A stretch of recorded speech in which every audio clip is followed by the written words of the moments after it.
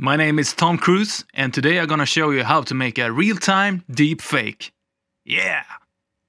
Alright, as you could tell, it wasn't actually Tom Cruise, it was me, and I wasn't prepared that the deepfake technology was going to be evolving this fast, and it's quite amazing. We did some tests earlier here in the studio at Virtual Star Studios, which is our virtual production studio, where we plugged the actual output of the virtual production and the virtual environment and replaced the face of the actor, in this case our Emma and Lars and me, and it's quite incredible. And I don't really know where this is going to end up when you can put someone wherever in the world or space or time and also change their face to resemble someone else. Potentially it could be really dangerous, but for now just let's have some fun with it. And I thought I was going to show you exactly how easy it is right now to do the deepfakes. Because before you had to train and you had to know Python to be able to write and compile the software. But nowadays, some really intelligent guy at GitHub has made this software called Deepface Live. It's called Ipero, and it's just as easy as downloading the software and extracting it.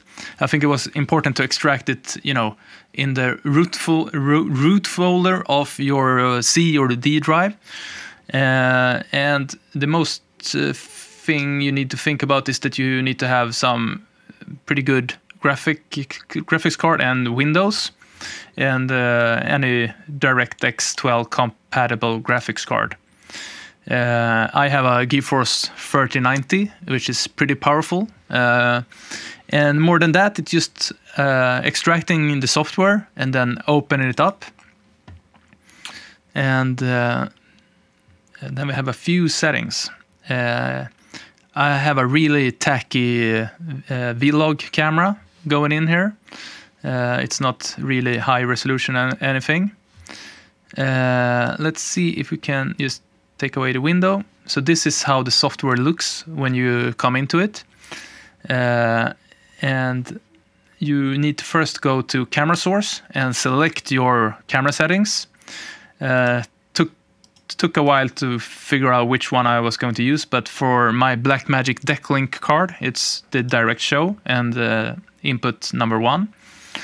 And then it's over to the face detector. I did some tests with it, but I think that the center face and using the GeForce gave me the best,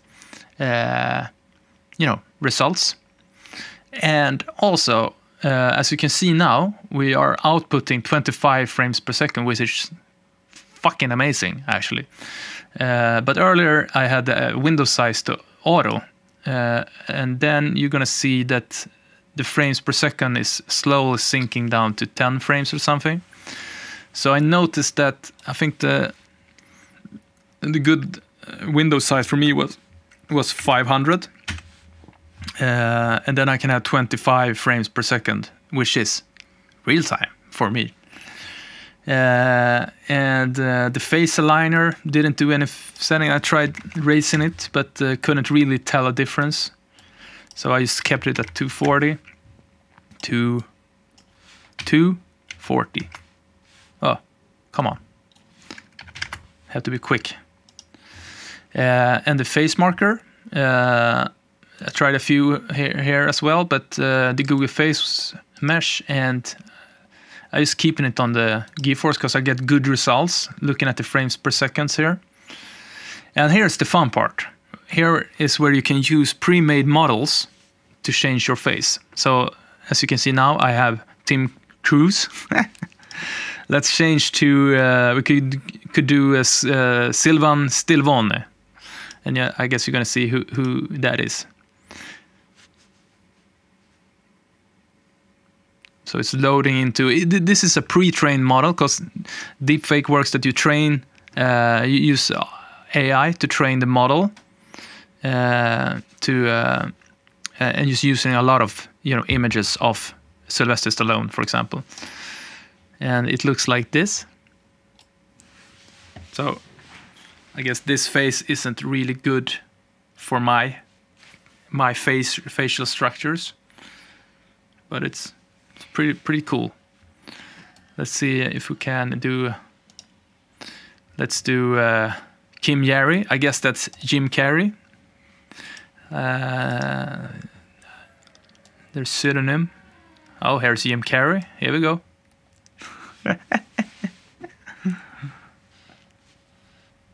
Yeah, it's pretty fucking awesome. I've been playing with this for 3 days now.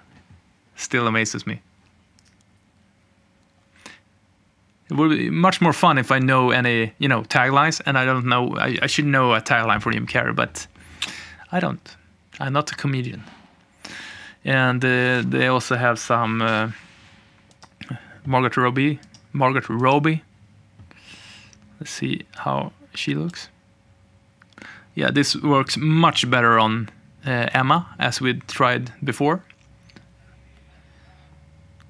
Yeah, but I kind of like Tim Cruise.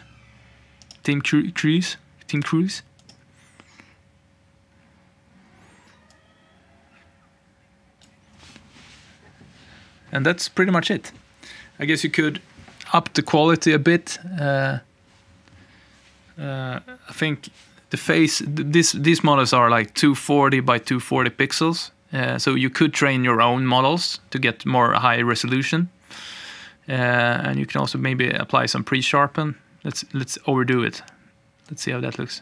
Yeah, that looks not that good. So just do a little pre-sharpen. Maybe, and you can, let's see if the target delay is doing something. So now maybe it has more time to stabilize everything. Yeah, but it looks pretty good, right? Pretty awesome. Yeah. So that was a quick showcase of the Deepfake Live, and it's it's easy as that. It's not something fancy, or the software is something fancy, but this guy Ipero did it really good, so it's super fucking easy to use. So I guess that's Tom Cruise signing off, going to save the world, one tutorial at a time. See you later.